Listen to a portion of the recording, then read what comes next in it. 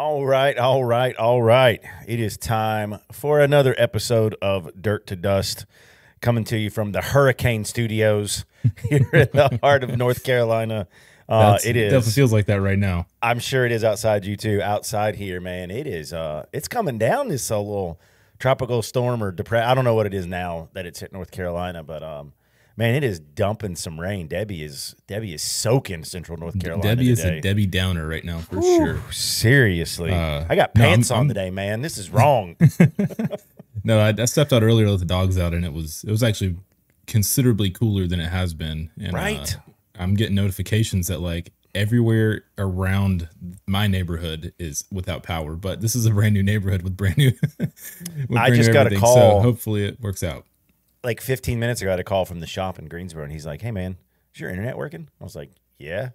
He's like, "Well, we just had a flicker here. Now the internet's not working." I was like, "Well, you probably had a power surge or something like that." Yeah, but it's going pretty good. I'm like, "Well, I hope we got enough internet to film a podcast episodes." Like, we're gonna try. It's coming down. In fact, we had the issue last week where I apologize to the Dirt to Dust Nation for leaving you alone with Caleb, but I was a victim of that weird thing where just like all Spectrum internet died while we we were 3 minutes from the end of our episode. So luckily we got 95% of it in, but they like 9:30 that night it finally came back on, and it was a pretty wide area. Like I got Spectrum at home, we got Spectrum at the shop, we got Spectrum at the office. It was down for a long time. So everybody was like, it's Lord of the Flies. Everybody was freaking out, but they came out with like some weird press release like the next day saying, well, we apologize for the service outage. It was a third-party effect on an undisclosed blah, blah, blah. And I'm like, they're like, we're not going to release that for security purposes. And I'm like, yeah, okay, you got hacked. Sounds like they got hacked. I was like, you got hacked. But yeah, we were down for hours. There was people like posting on Facebook, local businesses saying, oh, we're sorry we're having to close early today. No internet. It just it kind of makes you understand how dependent the world is on technology. Yeah. Which is like a really interesting segue because last week we talked about electrification, which is technology, and then we're going to continue that this week with talking about different other types of technology. We'll get into that. We do have, I did see the outline for the episode. We do have the mailbag is back. I know I gave you some crap for that last week. The mailbag is back. We got all that coming back. I don't know of any current events or anything like that changing, but we'll get into all that kind of stuff. But before that, let's get right into the episode. Without further ado, let's get this going. When other people see dirt, you see glory. And when you see a vehicle for the first time, your first thought is not how pretty it is, but how much abuse can it take?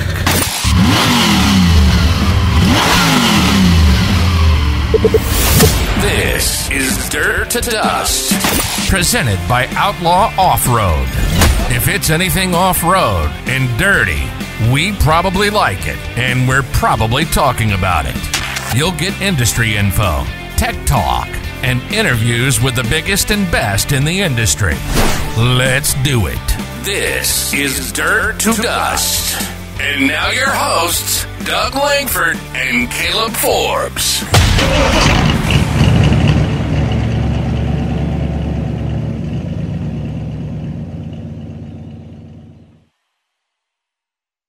Man, what a good voiceover guy we have. Let's do it. Your first thought is not how pretty. I can't do it. Like I'm I okay could do it if I with wanted the voice to for the podcast, but he's awesome, man. He's done a bunch of stuff for us over the years too, and like anytime, like when we came back and it was going to be, we added you as the co-host. I just messaged him up. I was like, hey man, I need you to do like that same cool crap you did last year, but just add Caleb Forbes to it. And he was dude like 30 minutes later, and it just sounds. He's pretty awesome. He's pretty awesome. Yeah, I remember you sent it over pretty quickly. It was fast. It was pretty impressive. And he's like, dude, I don't even remember how he recreated that from scratch because he didn't have the file anymore. Mm-hmm. He's like, dude, I can't find the file. So I sent it over to him, and he's like, okay, I can do this. And like an hour later, it was done. Man, this guy's good. Yeah, he's got awesome. I don't know. Maybe he's got a face for radio. I don't know. But technologically speaking, let's talk about some technology here. I know you had some tech things that you wanted to hit on today. So let's get into some tech talk. Yeah. So last week we talked about technology in vehicles and the electrification of vehicles and what the future of off-road electric vehicles might look like. This week, I kind of want to segue off of that because we branched off last week and finished talking about just technology in vehicles, live valve shocks, and just the latest and greatest. And the question I had after that episode that kind of came to mind was, okay, with all of this technology in place, does that technology replace off-road, like traditional off-road skills, the skill set? And the more I thought about it, the more I could put together some bullet points of pros and cons and yes and no's. And I was like, this is going to be a good episode. And so I shot it over to you.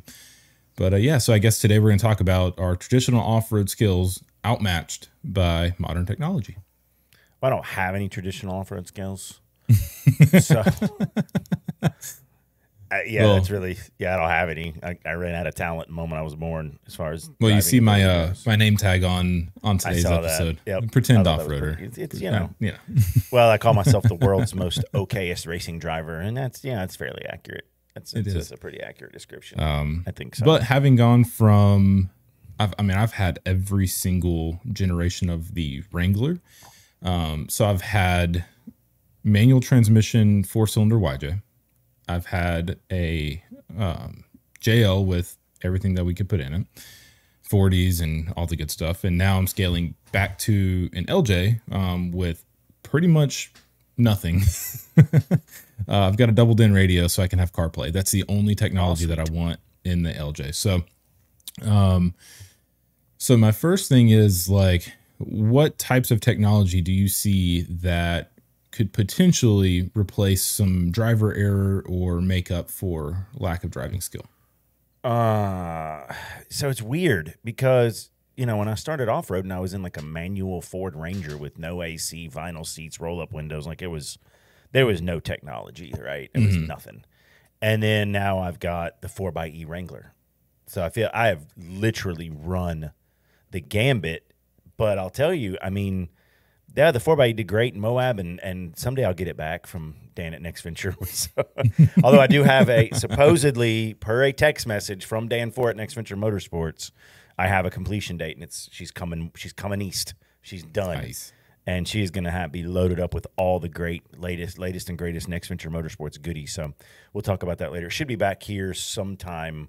I think it's heading back sometime next week to Nashville. I'm going to fly out to Nashville, pick it up, drive it to Windrock, and take it straight to trails. But it's still, there's a lot of freaking technology in that thing, and it is something to contend with. So, you go from no tech, low tech, whatever, to all this high tech, and then you go to the racing space, and it's like, I want all the technology out of this vehicle. I want this. I want standalone. I want no technology whatsoever.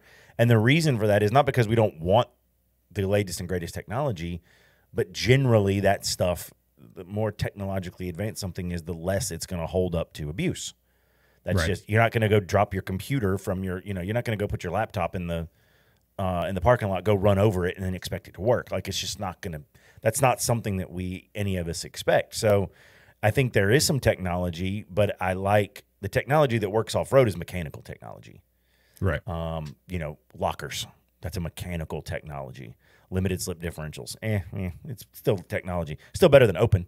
Correct. But that type of thing, I think the more mechanical you can make technology, the better you're going to make it off-road, which is this weird dichotomy for manufacturers, because the more technology you make it, the more vehicles you're going to sell, right? Like, the more times you put blind spot monitoring and electric rear view mirrors and adaptive cruise control and huge monitors and, these big center console, you're going to sell more vehicles, right? Dodge Ram started it in 18 or 19 with that giant 12-inch touchscreen. They sold a crap load of trucks. Yeah. So Ford was like, okay, we're going to put a bigger one in there. We're going to do it. And then Chevy was like, okay. And now it's, it's the war of who can do the best info. Now they don't even call them head units or radios. They call them infotainment centers. Infotainment. Now we've got digital clusters, all this stuff. That stuff concerns me off-road. Yeah. It just does. So it's a weird thing. So I don't see quote unquote modern technology replacing just straight up experience and driving ability off-road. Mm-hmm. I do think that driving ability and experience makes you better at wheeling with the technology. Case in point, 4xe in Moab. When I started wheeling the 4xe in Moab and I started experiencing these things I didn't like, I understood what they were. And I was like, oh, okay, well, let me try to figure this out and work this to my advantage. Fast forward a couple days later, and I'm like, okay, now I'm comfortable wheeling this thing. But it still had its drawbacks. It's got this big battery pack. It's super heavy. Well, how do you make that an advantage? How do you turn that from a disadvantage to an advantage? I've got an electric system. Okay, well, how do you turn that from a disadvantage to an advantage? All those kind of things. But the technology is not. I did that in spite of the technology, not because of the technology. I ended up having to drive, and then having to work with the technology instead of trying to work against it. So, do I think it can replace driving skill? No. Can it be an aid? Yes. Okay. Yeah, I get that. Some of the things I kind of highlighted for my bullet points personally, and I agree with you here that it doesn't replace, but some of the things that can help, things such as multiple vehicle cameras, in-vehicle inclinometers, and like one-touch access to multiple gauges, temps, drivetrain monitors like you have in the 4xe. You have your off-road pages that shows you everything that's going on with that, including individual wheel speed, tire pressures. Even I would even put in 40s or bigger. That's relatively a newish thing in the last, we'll call it 10 years, that have become very popular. That has made wheeling much, much easier. And then you've got like the Bronco has the goat mode. Toyota has crawl control. I don't think Jeep has anything like that yet, but I'm sure something is probably coming. Offroad Plus would be the closest thing I could think of. Yeah, correct. And that's where for low, you just basically you set the speed and you can trim up or down trim on the speed and let it go. They still got that. Yeah. So some of those things, I definitely feel like for someone new into off-roading, I feel like that could be both a help and a hindrance. It definitely helps and definitely gets you off-road, get you a little more comfortable because the vehicle's working with you now. But at the same time, you're thinking about it less as you're doing those things. The problem is, though, I've had the JL since it came out, and I've had the off-road pages. I've had the inclinometer. I've had all the tire. I've had all that. And after the new wears off, you don't freaking use it. I'll tell you what I use on my screen more than anything else. And this goes for the race car and the Stinger 10. This goes in the 8.4. All of it is the I will turn on the reverse camera. Okay. And so that I can see people behind me. Because generally when you're off road, I might have stuff in the rearview mirror. I've got, a top on, or, in the 4xe, I've actually got the spare back there. But I will turn on a camera. If I had a front camera, I'd probably turn on the front camera. But I will turn on the rear camera because I've gotten used to looking back in there, because I always wheel. At every driver's meeting, I talk about the mirror rule. You should, when you're wheeling, make sure you see the person behind you in your mirror. If you can't see him, stop, wait till you can see him. If it takes more than a minute or so, get on the radio. So because of that, I use the radio to kind of help me with mirror mode, kind of mirror mode. But yeah, I mean, I've used the inclinometer not to help me drive, but just to see how much I could do. Like it's been how much can I push this? And I'll just make a mental note like, dude, I got this to 37 degrees. But as far as helping me wheel, I think once that new wore off, it's just more, I think it was more for me to look at and more for me to do. However, if I'm a new wheeler, I could see using that in a totally different way to start learning the limits of the vehicle, so that maybe in a year or so now I don't need that stuff, because now I'm doing it by, my rear end sensor versus looking at the screen. So I could see that helping somebody new, but still it doesn't, because once you get the skill, like you said, you asked the question, can it replace driving ability? No. Could it help you get better driving ability where you don't need it anymore? Yes. So I'll put that in there with the aid. But I do like cameras. Cameras are pretty sweet. My truck's got a ton of cameras. I think the 4xe's got one. But I think everybody now has to have a backup camera. I think that was federal law after Yeah, I don't even know what year 2018. it was. Yeah, 2018. Like September of 20. Yeah, I think that was it. So, I mean, there's a lot of cool stuff. Definitely a lot of cool stuff. I think the front camera off-roading is pretty sick. I think that's pretty helpful for anybody because that's the one complaint. Like, I don't care if you're in a Bronco or a Wrangler, whatever. You can't see what's in front of your tires. Like, unless you go fenderless and, now you're in a safety. Like, am I going to lean out the car the whole time? Race car. When we lean out the Jeep or the Bronco or the Toyota, lean out and drive like that so I can see what's in front of the tires. But then again, it's fenders, which is especially the case on overland vehicles, Bronco, stuff like that. Jeep, you can mitigate it a little bit, but you still can't see right in front of it, and a trail cam is that. So I love the idea of cameras. Cameras are pretty awesome. I know some of them even have, like, with some of the setups and even aftermarket, you can get, like, underbody cameras too, and really get fun with it. So I know I was looking at, I think the Hummer EV has that and all that. So there's a bunch of them that have it. So I think cameras are cool. The other stuff I just think is, I don't know, window dressing or maybe something to help you get better. But then I think eventually the goal is you just don't need it anymore. Yeah, no, I think I agree with you there. That definitely is the ultimate goal, is to not need those things anymore. But, and just throwing it out here, I'm not anti-technology. I see the benefit of having those things on a vehicle and not. Personally, for the LJ, it wasn't designed to have all this stuff on it. Right. I am installing a backup camera for the same reason why you said I like to check behind me. If my head unit has the functionality to add a second camera, I think a front camera would be pretty cool. But agreed. For me, I'm already kind of cheat coding it here with a stretched wheelbase LJ on 42s with super low gear. That is technology, Caleb. That is a form. When we talk about mechanical technology, that is mechanical technology, and that's the stuff. Like, if you can give me technology that if it fails, I'm still driving. Okay. Like, you give me a bunch of cams and they go out. Like, let's say the module goes out and I can't have cams. Well, I can still wheel. Absolutely. I can still do that. But you put me in something like an electric drive system or an electric, something, we were talking about it last week with the drive-by-wire system for off-roading. If that was installed on a vehicle and a new person goes out and the drive-by-wire off-road system fails, they're going to probably break something. Be like, what am I going to do?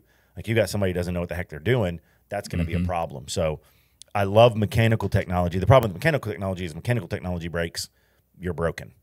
Generally, if technology breaks, you're still mechanically going to go. So it's a weird, I don't know. It's a weird fence to be on. I think I love technology to a limit. We'll put it to that, to a limit. Well, that kind of leads me into my next segment of, I don't want to call it low tech or old tech, because the technology that we have now has allowed manufacturers to produce some really, really, really awesome things. Case in point, the LJ with Rock Crawler. Rock Crawler has now been able to develop high clearance control arms and almost mimic the JL geometry on an LJ, something that's 20 years old, to produce what, and I'm can't not wait to try this out, but what could be probably one of the best suspensions for a TJ-LJ, period. A completely flat belly. There's some things we had to work around, but without that technology moving us forward, we wouldn't have that. We would still be on old 4-link calculators and Pirate 4x4. Yeah. But some other, we'll call it mechanical technology, because I really like that term. I don't like old tech or low tech. But some of those things that I wanted to include would be lockers, a low range transfer case, good spotting skills, mechanical knowledge, winch and recovery equipment. And if we'll go back to a really, really, really, really, really old tech of just good old rock stacking. The original technology. The original technology to get you off the trail. So where do you see mechanical technology as far as trumping modern technology? I mean, I think overall, that's the base that you have to have. Mm-hmm. Like, you have to have that basic level of technology if you're going to go in seriously off-road. Now, there's a lot of technology that is not designed for off-roading at all, even though it may be in an off-road vehicle, but that is designed for marketing, and that is designed to reach a wider base to increase your customer base, i.e. Jeep Wranglers with adaptive cruise control. Like adaptive cruise control was not built to go to your local trail and go rock climbing. It wasn't. It was built to be more comfortable on the interstate or on a commute or whatever, and appeal that vehicle to a wider base to sell more vehicles. Because the more vehicles you sell, obviously you're going to have more money, and you can do more cool things to research. Because people on Facebook groups and Instagram and whatever like to trash on noobs and people who don't really know anything. And I mean, I see some of these questions on Facebook groups. I'm like, you're not even an adult. Like it's pretty crazy, but without people like that buying the product, buying the Jeep, buying the stuff that they have no clue what they're talking about, they're still paying money. And that money now allows, does every person who buys a rock crawler suspension go out on off-road? No, the vast majority don't. But they buy it for one reason or another. It was recommended to them. They liked it better. That was what the shop sold. They like yellow. I don't know. Maybe they, which is pretty often the case, they make a post on Facebook, and Jeremy Pierrick's pretty active on a lot of the social media boards, and he makes a comment to them. Some of these owners are very active on social media. Jeremy Pierrick from Rock Crawler comes to mind. Dave Schlossberg from Synergy comes to mind. Mel at Evo used to be, but there's a lot of these guys. Some of these are Rusty at Rusty's Off-Road used to be, but Jeremy and Dave are the two ones that I think of the most. I know Justin's pretty active from JKS, even though he doesn't own Fox JKS, but he is like the marketing brand guy. He's pretty active online. So when these guys come online, that can be a selling point. Oh, this guy works for the company, and he's a higher up, and so for whatever reason you buy it for, they're not using it, but they sell enough of those kits. That's income. That's revenue. If they only relied on people who are actually going to use their product to the edge of its capability, they wouldn't sell enough product to R&D anything else. Just like with your kit, technology was used to develop it, but it was more of Jeremy getting out there and seeing what worked and didn't work. Getting out there and wheeling and saying, this would be nice. We need to do that. And then his brain figured out how to use technology to develop the system that he wanted. But it came from just his brain first. And then it went to using the technology. So, again, we go back to using technology as an aid. There's just different kind. You talk about mechanical technology and then, like, basically, modern technology or computer technology. That's the difference. But I think the more mechanical it gets, the more of a fan I am of it. In general. Now, not all of it, no, but, lockers are mechanical technology. I'm a huge fan of lockers. But how are you going to engage them? They're either electric or air. You're either getting a switch. That's technology, right? You're not there. I get there's one or two companies out there you can like manually engage a locker. I totally get that. Cable lockers. Yeah, cable lockers and all that. But that is a case where, okay, let's compromise a little bit. I'm not a fan of a cable locker. Okay, I'm not a caveman. One more hole you have to drill through the tub. Right. One more line you have to run. But do I see the benefit of it? Do I see the draw of it? Yeah. It's a very small part of the market. I'm an e-locker guy. There's guys with air lockers. But if you got air lockers, you got to have a compressor. You got to switch it up. You got to put it on a switch. You got to have capacity. You got to still use some piece of computer technology for most of these manual technology things, other than maybe, I don't know, sway bar disconnects, manual sway bar disconnects. If you don't have a Rubicon, you can go and buy some Terraflex disconnects or Rock Crawler disconnects or Synergy or Evo or Metal Cloak or whatever, and you're actually getting out there and manually disconnecting. You're manually airing down a tire. That's as manual as it gets. But now we're getting into manual technology that is new technology as well. So it's like, case in point, I've got Grizzly lockers, Yukon Grizzly lockers in the LJ. I don't have to turn a switch or do anything. When the tire slips, it grabs. On top of that, there is Curry anti-rock sway bars, front and rear. So that's a relatively new technology, but that's pretty simply mechanically advantage. So yeah, you're getting into things that are newer technology, but still mechanical, which I think is the best of both worlds. I know like you really like e-lockers, and for the most part, I really like e-lockers as well. I don't like air lockers just because there's more points of failure there. I've seen O-rings blow out and then all of a sudden you don't have lockers anymore. But at the same time, I've also seen a locker switch ground out and now you don't have lockers anymore. And that was a common thing on factory JKs. They would ground themselves out. So I went with more mechanical on that just to eliminate the need for that. But I also saw a ton of Ultra 4 racers who are using Grizzly lockers, and you don't have to think about it or worry about it. I'm Detroit front and rear on the race car, and Curry Anti-Rock front and rear. And we had that discussion. Curry and I had that discussion when we were building the axles. They're like, well, we want to, what kind of axle are you going to put in there? And they were really wanting me to go E-locker. And I said unequivocally no. If this was my wheeling rig, unequivocally yes. I mean, obviously my 4xe is a Rubicon. I have electric lockers front and rear. But in a race car, in a race situation, absolutely not. And the reasoning was, I mean, you're beating, and I cannot explain this to someone who's not been in a race car. You are absolutely beating the living crap out of everything that is in that car. There is so much movement, so much vibration, so much impact force, vertically, horizontally. It's all over the place. And I don't trust electrical connection. I don't trust it in those circumstances. There's dirt, there's water, there's mud, there's rocks, there's whatever. I need to be able to go through and over anything I need to go through and over in order to place or win a race. Like, you've got to. So we had that conversation. I was like, look, I mean, it was a deal breaker. Like, if they would have made me go E-locker, I wouldn't have run the axle. Like, it was it's that important to me. So on that one, it's auto locker. Now, in its previous iteration, it was a spool in the rear. Now, for those who don't know what a spool is, it's just always locked. There is no mechanical thing back there. It is just a solid carrier. It is always the front, the left and right are always moving at the same speed. There is no allowance made for the right rear and the left rear to move at different speed. It is locked up all the time, but there is no gear in there to actually keep it locked. It is just a solid.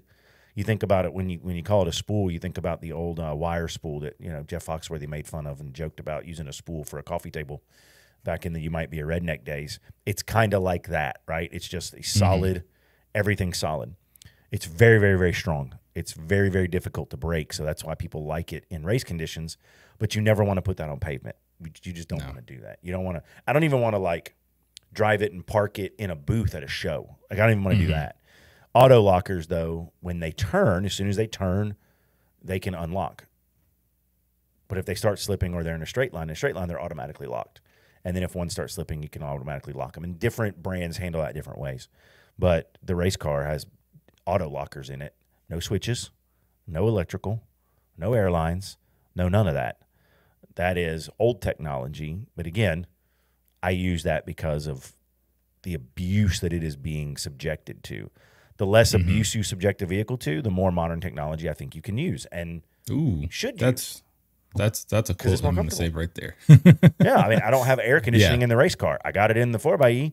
I don't have a radio. I don't have speakers and a cool radio in the race car. I got an upgraded audio system in the 4xe. It makes things nicer. It makes things more comfortable, and I enjoy it more. And if you enjoy it more, you're going to do it more. If every time you go out and off-road, it kind of sucks and you're having to deal with the elements, if you want more people to off-road, you have to make it more accessible. It's like the argument between regular mountain bikes and e-mountain bikes, and I'm not going to get into that.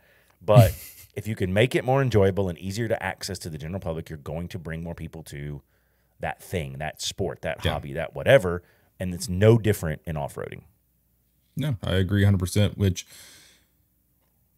Yeah, I mean, I agree 100%, and I think it's all situational. Like you hit the nail on the head right there. The more abuse you're putting your vehicle subject to, the less technology you need, and the less abuse you're subjecting it to, the more technology you can afford to put in there. I think that is the best way to put it in there.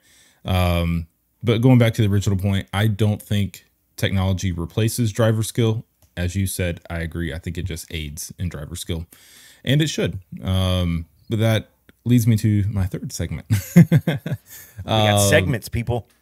For those who are using their vehicles and dailying those vehicles, I see a lot of pressure, especially on social media, and for one reason or another, that'll be an episode for another day, to upgrade and have the latest and greatest upgrades and continue upgrading, continue spending money on it. Or the pushback on that is, no, it works great as is. I'm leaving it as is. Do you have any reasons, we'll call it a couple of reasons to upgrade and a couple of reasons not to upgrade? I mean, my reasons to upgrade and not upgrade would be the same. It should be based on one of two things. And it's the same thing I say for people wanting reservoir shocks. Do you need reservoir shocks? 90% of people don't. However, if you want them and can afford them and you want to pay for badass factor, go for it. So there is a small percentage of the market that needs that. There is. But by and large, the most people that are buying it, which are the people that are paying the bills to keep these companies afloat, because I'm telling you, hardcore off-roaders don't spend enough money to keep these companies afloat. It's right. Not that this market ain't funded that way, people.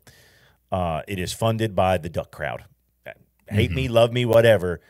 Off-road industry is funded by beginners and intermediates. It ain't funded by the hardcore enthusiast. It's just not.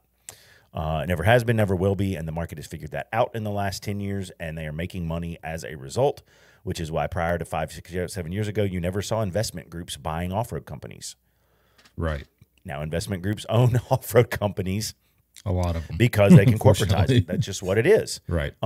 So I think the reasons to upgrade, either you need it, you're progressing in your wheeling where you are needing stuff. You're running 40s and you need to upgrade certain things to run the 40s. You're going off-roading every single weekend and you're getting progressively harder and harder and harder, so you need upgrades to match what you're doing with the vehicle. That would be need-based. And what you need based on that is different, but need-based upgrades. The other reason to upgrade is if you just freaking want it. Like, if you just want your Jeep a certain way and it's upgrades that you might never use, like, let's be real, there's plenty of people out there on 40s that will never put in a four-wheel low. Their upgrades are going to be different. They're not going to do upgrades based off need, because a JL will run 40s on the pavement without a ton of upgrades. You could probably gear it, and you're probably going to be okay for a very long time. Do you run the risk of causing some damage? Yeah, you do. You know, if you're trying to take off hard from, stoplights and whatever, yeah, there's a risk. But if you're driving it like a normal human being, the risk is very low. Whereas if you take that same vehicle and now you put it in four-wheel low and go off-road, now we're going to have a needs-based list. It's not a wants-based list anymore. So I think if you need it, then you kind of have to do it, right? If you need it, you're going to do it or something's going to break. If you want it, it's just a matter of what do you want and can you afford it? And if the answer is, yeah, I want it and yeah, I can afford it, then it's not needs-based at all. It's just wants-based. Now, the reason not to upgrade, same. If you don't need it, you don't need to upgrade. If you don't need it and you don't want it, then you don't upgrade. Like, different people want different things. Like, I have a full-built race car, and then I have a very regular-built 4xe. And then I have other vehicles that aren't built. My ZR2 is not built, right? It's not stupid built. But that's my daily driver truck. It's a tow rig. So I'm going to build it differently based on my needs and wants. So if you need it and want it, upgrade it and or want it and can afford it. I mean, that's basically what it is at the end of the day, because somebody's, I see all this all the time. What's not going to break the bank? I don't know what's in your bank account. One man's 10,000 is another man's 1,000. Like, it's all relative. One guy looks at his bank account and sees $20,000 in there and goes, "Ooh, man, my bank account's getting a little bit low." The other guy looks at $20,000, looks at the same amount in his bank account and goes, "I'm rich." I mean, it's just all a matter of perspective. Right. And I don't care either way. But I think the reasons are the same. The result's just different. I say that being a guy that buys stuff and then immediately upgrades it, because I don't. I bought a mountain bike. I didn't need to do some of the stuff I did. I bought it probably would have done 85% of what I wanted it to do. This is not what I am. I wanted to do it and I could afford it, so I stripped it down to the frame and we built it completely back up.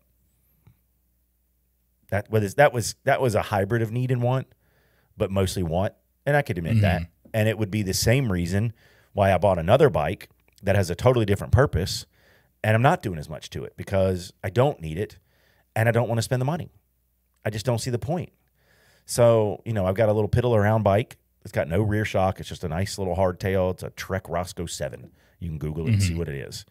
I ride that around campgrounds. I ride that on gravel stuff, whatever. And then I've got this Fuel EXE that's stupid built. And they're two totally different, quote unquote vehicles, but they also do totally different things. Again, right. Needs and wants based. So I think the reason to upgrade, need it and or want it, The reason not to upgrade, you don't need it or you don't want it. Yeah. Two sides of the same coin. Yeah. I think my reasons would be a little bit different. Reasons to upgrade, if you've used your vehicle to the point where it's not enjoyable anymore and you want to take on more hard stuff, but you can't do that without, again, it's a need. It becomes a need to upgrade. Yeah. Say you're on 37s, you've wheeled on 37s for the longest time. You've resisted the urge to go to 40s and do crazy things on, we'll call it, JL or JK 44s. You've played it safe. You've ran all the trails you've possibly wanted to run, but now you want to run school bus, or now you want to run Pritchett Canyon. At that point, definitely make those upgrades and go to 40s and progress your skill, progress your knowledge, progress the enjoyment of the sport. If you've got a JK, I'm just going to go ahead and say you probably need to upgrade it anyways, unless it's a fully built JK. Yeah. But at the same time, what bothers me more than anything is people upgrading solely based off of pressure and peer pressure from social media. I've said this on a previous podcast when I got on my little soapbox here. But do not upgrade just because everyone in your Jeep club is running 40s. Like, here's a soapbox for you. Just stand right there. Stand right there. Just stand right there. Doing things based purely on social media, and coming from the guy who works on social media every single day, it's just one of those things that grinds my gears. And just doing things just for the sake of presenting themselves as better on social media, especially when you get them off road, you get them on a trail and they can't do anything. Have zero knowledge otherwise. Yeah, absolutely. Absolutely. So that's my big reason for not upgrading, is just solely based on social media. I would say another reason not to upgrade is if you're truly happy with what you've got, you're running the trails and you don't, there's no need, you don't want to take your vehicle through something that could potentially get you body damage. Or you're just, again, super happy with what you've got and where it is. Like, there's no really need to upgrade other than creature comforts, which everyone loves to upgrade creature comforts. So, whether that's heated seats, heated steering wheel, better stereo system, what have you. Again, like you said before, depending on how much abuse you're subjecting that to. Yeah, I mean, those upgrades are phenomenal, but just to jump and go straight to 40s, 42s, 43s, 1 tons without ever wheeling it on a stock factor, I'm like, maybe you should. See, that's where we're different. Slow down a little bit. You are definitely a needs-based guy. You are definitely 100% a needs-based. You are definitely a function guy, and I am more of a, yes, I need it, but I want it to be this, so I overboard it because of it being want. I want that. And you are like, you're the more responsible adult on this crew. That's for damn sure. I wait until the needs mandate a want. Yeah, and I've never done that. I've never been guilty of that ever. Not one time. If you could see about 15 feet that way, that mountain bike would tell you I'm an idiot, and it's all wants based. But again, it's not that I didn't do it. I didn't do it like you said. I didn't do it because somebody on social media told me I needed to make my mountain bike look cooler. Right. I did it because I bought it. I knew what I wanted to do with it. And I said, okay, well, if I'm going to do it, I want to do it the way I want to do it. And I definitely subscribed to the buy once, cry once. And when I decided I was going to do it, I went down the rabbit hole and I literally did everything. Now, did I need to do that? Abso-freaking-lutely not. Mm-hmm. Did I want to do that? Abso-freaking-lutely yes. It was not needs-based. It was 15% need, 85% want, where I think for you, you're more of an 85% need, 15% want. You're definitely, like I said, you're a more responsible adult than I am. You're the I was in the want category with the JL. And this is where I learned my lesson big time. I bought the JL.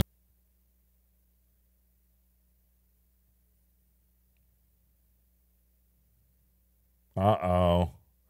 I think the hurricane has struck Caleb. We were worried this was going to happen. Should we do a countdown? We should do a countdown. Oh, well, so we're going to count down. So I know what he was going to say. He was going to talk about that JL that he built up, put it on 40s, never swapped the axles, and he did do a bunch of stuff. But the tires were weird just because I think that was actually it was a mistake. And I did just get a message from Caleb, says power flickered. I'll come back on in a second. So we'll have him back. So yeah, I think that's what I said is definitely true. I mean, yeah, the JL he had was a little bit different, but he doesn't have that anymore. So the LJ is definitely more need-based, as I've seen, than want-based. So we'll try to get him back on here.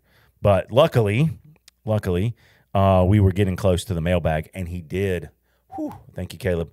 He sent me the mailbag questions so that I can get into them if he doesn't get back here. The last part of that segment was going to be just reasons to enjoy what you have, but I think we've kind of covered that in that if you're doing what you want to do, however that wheel, whatever that is, you're a green trail whaler, you're a wheeler, you're a blue and black, you're just a Jeep show and shine kind of person, whatever. There's really no reason, not a need-based reason to upgrade beyond that. Unless you just want to, you can afford it. It's something you want to do. I'm certainly on that team with you if you want to do that. But I think that would be the reason to enjoy what you have, is that you've got something that will do what you need it to do for whatever you do. You're a weekend warrior, you're a hardcore rock crawler, you're a racer, you're whatever, that you're able to do that. So I think that would be the reasons to enjoy what you have. And then the reasons to upgrade would just be, do you need it or I guess, do you just want it?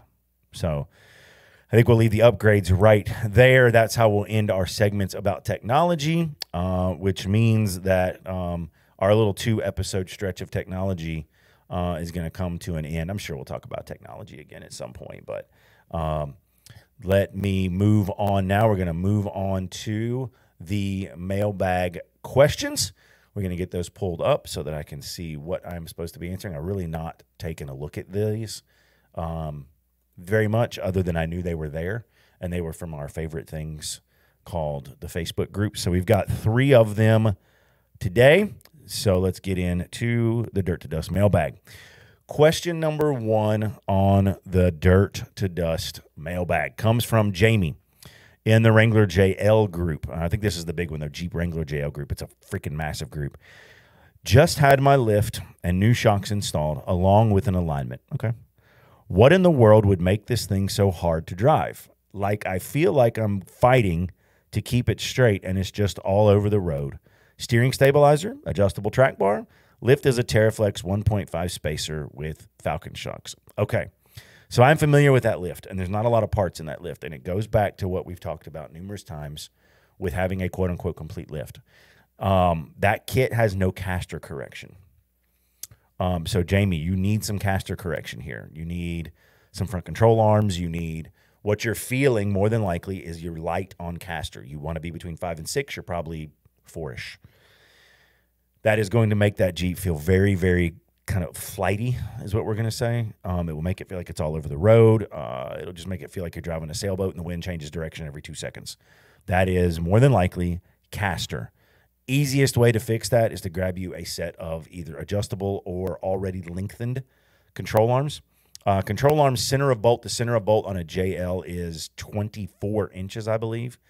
And at your lift height, we'd want that probably 24 1/4 to 24 5/16. This is JLJT. That's not JK. It's a little bit shorter on the JK. And you don't think that 1/4 to 5/16 of an inch makes a difference? It makes a massive difference. Like over 1.5 degrees to 2 degrees of caster can easily do that. If you have fixed arms that are at that fixed 24-inch length, you can't change that. You can't add caster, you can't subtract caster, you can't change that and mess with it. So you're kind of stuck with what you got, both caster and cross caster. So my answer to you would be control arms. Either Terraflex makes some. They're the sport control arms, are their least expensive. More of an OE style bushing. They are going to be cheaper than like a rock crawler, an Evo, something like that. They're fixed length. You cannot adjust them. But they are less expensive. If you want to upgrade from there, you can go like the Rock Crawler Adventure series. And then, of course, you can go up from there with the Evo, with the Johnny Joints, the Rock Crawler, the Metal Cloak, all that kind of stuff. So, but that's what you need. You need more caster. And without doing that, even geo brackets, I'm not a big geo bracket fan, but that is one thing because somebody's going to say, you could do geo brackets. Control arms would be my recommendation there. So there you go, Jamie from Jeep Wrangler JL. Second question comes from Robert in the Jeep Gladiators Only group. By the way, officially the group on Facebook with the highest amount of fake accounts. I'm just going to go ahead and say that. They are freaking everywhere in there. And the highest amount of those used part groups that are the scammers for buying parts and selling parts, that group is terrible for it. I don't know who the admins are, but geez. So second question, Robert from Gladiators Only. I'm looking at buying a new Gladiator and narrowed it down to a Rubicon or a Mojave. Okay. What's the difference and which is better? Ho, ho, ho. Well, Mr. Robert. I mean, from a drivability standpoint, there is really no difference. The big thing is the Rubicon has a front locker. The Mojave does not. That's the biggest difference. There are some bracketry difference, some other little stuff, but as far as like the marquee difference, it is that front locker. I had a Gladiator that was a Mojave. I loved it. I didn't really wheel it very much, so it wasn't a thing where I needed the front locker. But I do know a lot of guys that wheel their Gladiator to the point where they do want a front locker. So that's the main thing. Now, as far as which is better, I'll decline to answer because I don't know how you're going to use it. But if you need a front locker, I mean, that's kind of the delineation right there. If you are going to drive it and use it in a style where you need a front locker, buy the Rubicon, period, end of story. If you are not, then you can go with the Mojave. They both come a little bit lifted over sports and overlands. They're already going to have a little bit of lift. They're already going to have that little bit bigger of a tire. They're already going to have that little bit higher of the cowl on the front. They're going to be very, very similar in a lot of ways. The Mojave was designed for desert. You don't generally, when you're ripping through the desert, that's why most trophy trucks are two-wheel drive. When you're ripping through the desert, you don't necessarily need four-wheel drive. Speed is your friend. But a Rubicon was made for the Rubicon Trail. Look at the names. The Rubicon was named for the Rubicon Trail.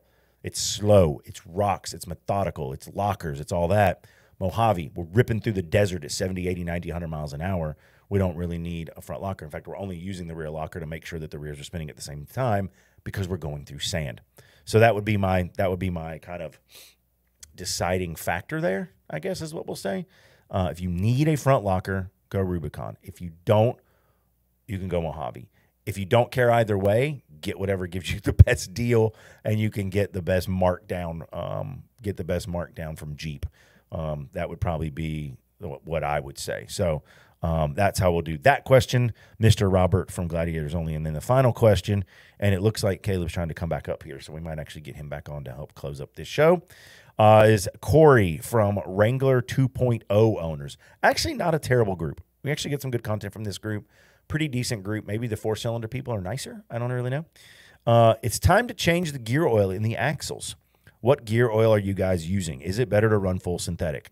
Okay, I just had this conversation with a customer yesterday, literally about this time yesterday, and he was trying to tell me that he needed synthetic. And normally you would think, I'm a shop owner, I'm trying to sell as much as I can, I want to sell the synthetic, right? To get a higher ticket, all that kind of stuff. I actually disagreed with him, and here's why. So first of all, we need to know the delineation and what's the difference between conventional and synthetic oil. Synthetic oil is, if you look under a microscope at oil, and you look and you get down to the molecular level, molecules of oil, a perfect molecule of oil would be a perfect circle. Look at this little cap. That's a perfect molecule of oil right there. Unfortunately, it's natural. It's not all going to be like that. They've got little nicks in it. They got little divots. They've got corners. They've got rounded edge. They got all that stuff. It's not a perfect circle.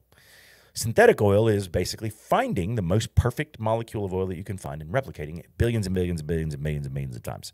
We have synthetic oil. It's still oil. We're just synthetically replicating the most perfect oil molecule that we could find. Now, there's differences in added pack, and there's all of that. But at its basic core, that's the molecular, that's the chemistry difference in it.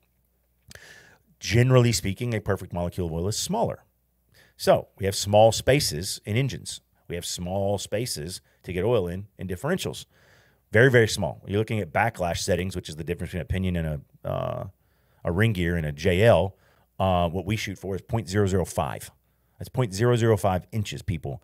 You ain't that. We're talking human hairs here, man. We're not even talking millimeters. We're talking fractions of millimeters here. So we want to get as much oil in there as possible. So that would actually be an argument for synthetic. That being said, molecules are microscopic. So conventional is going to get in there and lubricate fine. Is synthetic going to lubricate better? Yes, the argument could be made that it would lubricate better. However, the temperature, which is where synthetic really shines, is not going to get high enough in a gearbox, differential, transfer case, that it does in an engine where synthetic really shines. Synthetic is really, really, really the way to go, I think, in an engine because of temperatures, for nothing else. And there's a lot more things to lubricate. The main thing we're lubricating in a differential is that mating surface between there's a lot of things to lubricate, but the main thing we're looking at is that mating surface from the pinion to the ring gear when we're changing that power from this way to this way. So we want to lubricate that, and there's not a lot of space in there to do it, but conventional oil will get in there. Generally speaking, I use conventional oil in most things. My recommendation would be, if you're in a race car, however, use synthetic. I do use synthetic in the race car, yes, because it is auto-locked. It is locked a lot of the time. Heat generally does get a lot more. I'm putting a lot more power to it. Power leads to heat. Anytime the hotter something is, the more likely I am going to be to recommend synthetic. That being said, to Corey, if you're already timed to change your oil, you've probably got some miles on it, which means you probably drive it. I don't know how much of a wheeler you are. If you're a high-speed wheeler, look at synthetic. If you're a low-speed wheeler, or you're a weekend warrior, or you're just driving around, the weight that calls for, which is a 75 or an 80 W90, is not going to be to the point that you are going to need synthetic.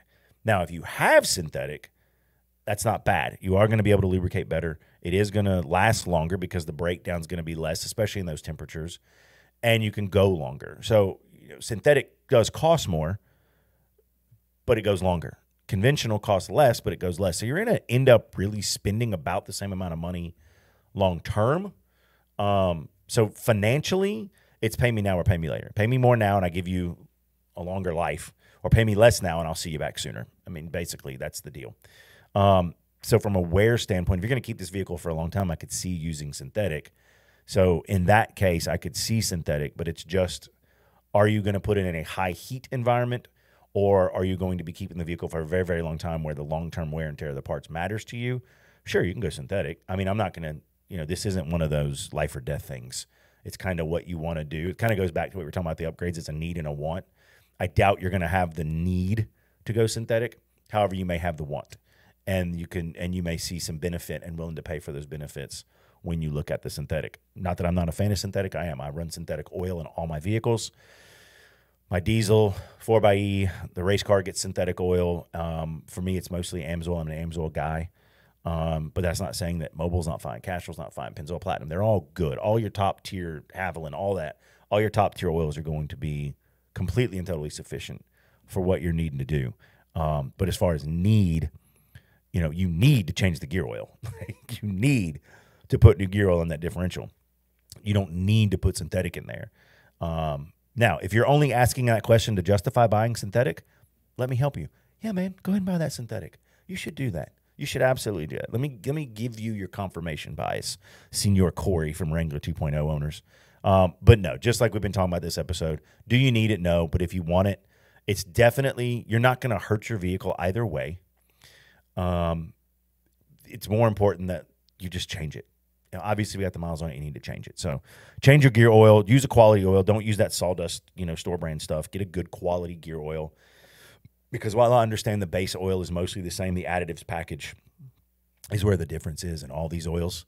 And everybody's additive package is different to a degree. But I'm more of a top tier guy. I don't like using cheap gas because of the additive packages, and I don't like using cheap oil for the same reason. So that is how we are going to end the mailbag. And it does look like Mr. Forbes has got his power back on, so we're going to try and add him back in here. Hurricane got you, didn't it, Caleb? Hurricane got me. Power's still out, actually. So I thought very quickly, and I was like, wait, there's the podcasting app that we use. Is like there's an app for the iPhone I can quickly get on and just That's jump awesome. on Signal. So at least you get to get back on here and help us wrap up the show. So I saw you kind of waiting in the lobby for me. Were you able to hear some of the questions that we did? Yeah, the last two. Okay. Phenomenal job. Good. Yep. Good. It really just went back, I thought, to a lot of what we talked about before with need versus want, especially that last question. The first one was a question about caster. He had put a lift on, and it was a Terraflex 1.5 with some Falcon shocks. Good shocks, good lift. But in that kit, there's no caster correction, and his complaint was that it was all over the road. So we talked a little bit about control arms. We talked about some of the Terraflex Sport arms, a little bit cheaper, more of an OE style, but longer. And then we talked about the Metal Cloak service free and the Rock Crawler Adventure Series. And then obviously when you get up into like Evo with the Johnny Joint, Rock Crawler X Factor, all that kind of stuff, a lot of different ways you can do that. But I just basically told him. That was a question from Jamie in the Jeep Wrangler JL group to put some arms on there. I did give honorable mention to Geo brackets, but I'm not a Geo bracket guy. Yeah, absolutely. I can't do it. I just can't do it. So, well, that's what I've got. I did kind of finish up. You kind of jumped off right there in that last segment. We finished up the segment, talked about the reasons. Really, the last was the reasons to enjoy what you have. So I'm not going to go back over it because you were the only one not here. The listeners were here. They were here. We were talking. You ducked out. So if you want to hear what I said, you're just going to have to go listen to the Dirt to Dust podcast, wherever you may find podcasts, which for everybody out there, telling your friends about it, make sure you're telling them. You can find us on YouTube. You can find us on Spotify. You can find us on Apple Podcasts, YouTube Podcast, all that good stuff. I think we are working on getting now on iHeartRadio podcast, just trying to get out there and get to more places to get to people where they are, meet them where they're at. Yep. Even if Caleb has to do it from his iPhone app sometimes, or me last week with the Spectrum outage. But it's the rescue run when you film a podcast in a tropical storm. Yes, this is what happens, people. But we got Caleb back at least for the closeout. So we do want to thank everybody as always. I did not get to do this last week, so I am going to do this week. Thank everybody for tuning in, whether it's video, whether it's audio, whatever, however, whenever. Thank you guys for listening, tuning in, and or watching. Do remember, if you are watching, do remember to hit that like and subscribe button with that notification bell so you know when our episodes are coming out. We do try to get you guys an episode every week, generally on Friday. Apple Podcasts, make sure you're leaving us those 5-star reviews. Bump us up the list there on Apple Podcasts in the off-road industry stuff, because everybody and their brother has a podcast. I guess we're part of everybody and their brother. But there's a lot, man. There's a lot out there. Somebody said that 95% of podcasts don't make it past like 20 episodes. Mm-hmm. So there's a ton of freaking podcasts out there with 5, 6, 7 episodes. I think this is we're into our upper 30s. We're closing in on 40 now. 38. 30. This is episode 38. Sweet. Yeah. All right. We'll do something. We're going to dedicate this episode to my 38-inch Nitto Trail Grappler tires on my Jeep Wrangler 4x8. And then maybe we'll dedicate the next episode or 2 episodes from now to your 40s on your LJ. So you got 2 weeks. 42, sir. 42. Oh, so you got a few extra weeks then. You got a few extra weeks before we do a dedication. Okay. Right. All right. That's why you went 42s. You need those 2 extra weeks. We'll find somebody else in 2 weeks to dedicate the 40th episode to. I'm thinking Candace in Nashville, Outlaw Offroad, Nashville. 100%. She needs a dedication because I'll be interested to know if that 392 is fixed up by then with the exhaust issues from Moab. But she said they're going to bring it out the trail days. So, speaking of trail days, we did go through. I think we found we have a couple of spots. Right, we do have a few spots open. We went through.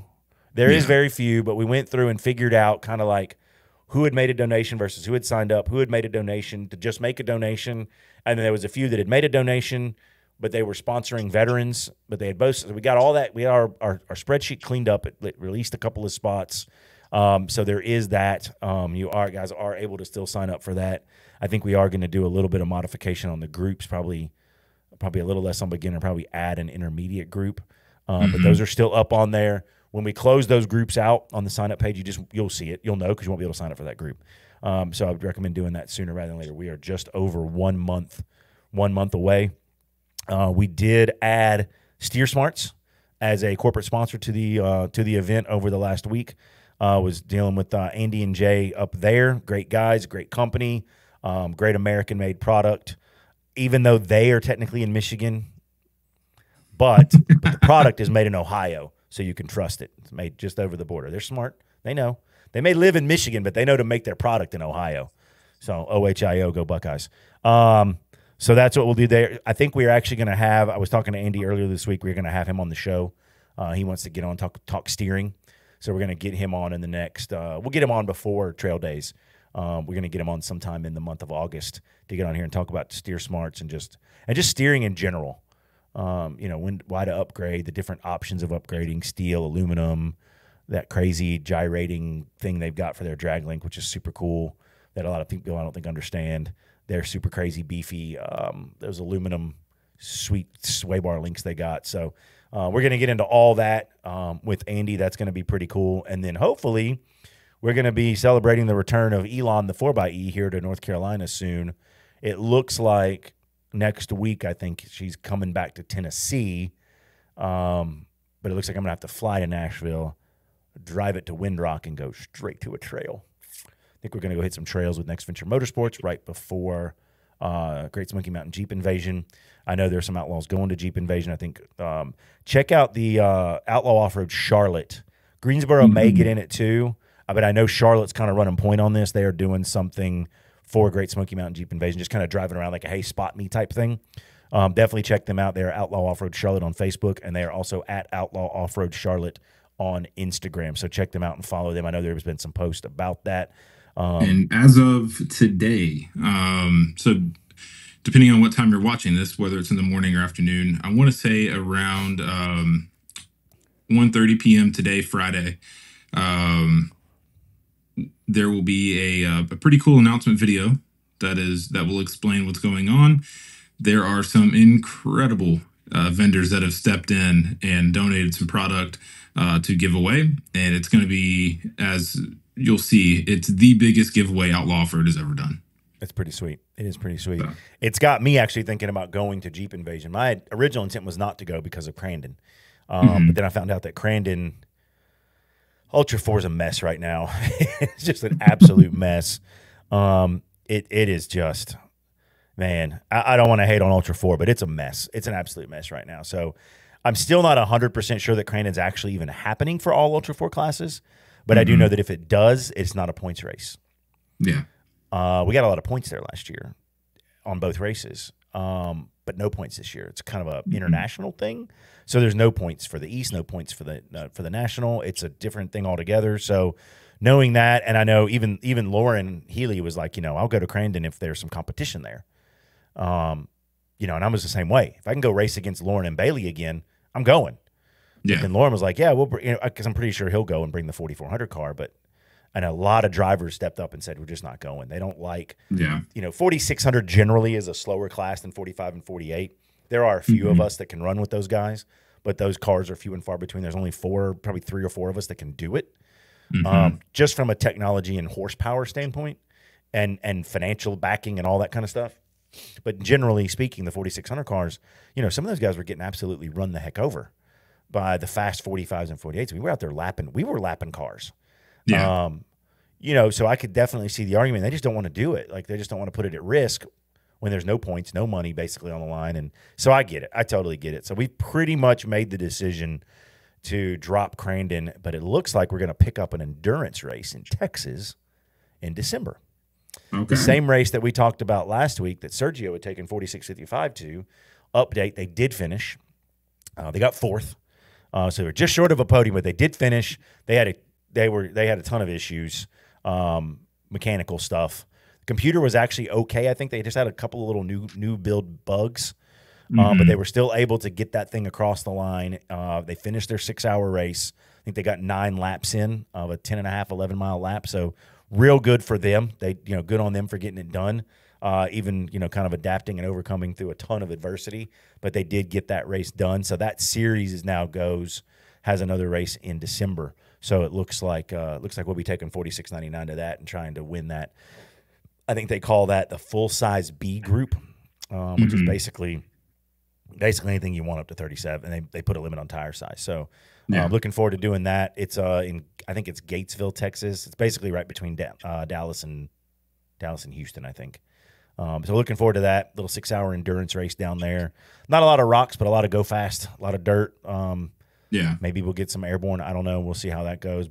And then of course we're still looking at still planning on doing nationals in Oklahoma just for the race. We'll see what Ultra 4 does from a marketing standpoint. And then of course we've got signups coming up pretty soon for KOH. We plan on doing the Desert Challenge, the Toyo Desert Challenge out there at Hammertown. I guess for us would be late January. So we're not going to have much of a downtime this year. If we go to nationals and then we race in December and then we turn around 6 weeks later and we're at Hammers doing the Desert Challenge, I think we're already making plans for the Mint, which is like 6 weeks after that. So here we are, August of 2024, already hot and heavy planning the race season for next year, but I wouldn't have it any other way. So I think that's all we got. We'll probably talk a little bit more about trail days.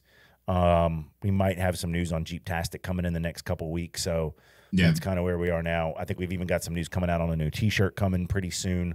We'll have some designs up on that before long. So, man, never miss an episode, people. You never know what we're going to talk about. You never know what we're going to announce. You never know what we're going to release. You just don't know. So, final thing I'll say before kind of signing off is big nod out to Nitto. We were right. It was the Terra Grappler G3. Cool tire. Yep, it is. Not a lot of big kid sizes yet, but it is coming. It is coming. So looking forward to seeing those in the coming months. But yeah, the new Terra Grappler G3. I'm liking the tread pattern.